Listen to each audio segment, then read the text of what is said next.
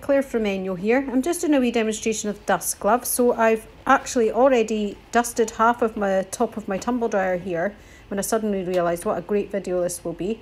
So as you can see, it's all stuck into the glove there, and I'm just going to finish off the rest of the top of the tumble dryer just to show how the dust glove just picks up all the dust and it just hangs on to it.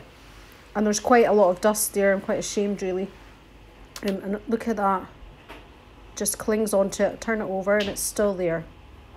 Amazing. It's just like a magnetic chart, it just clings onto it.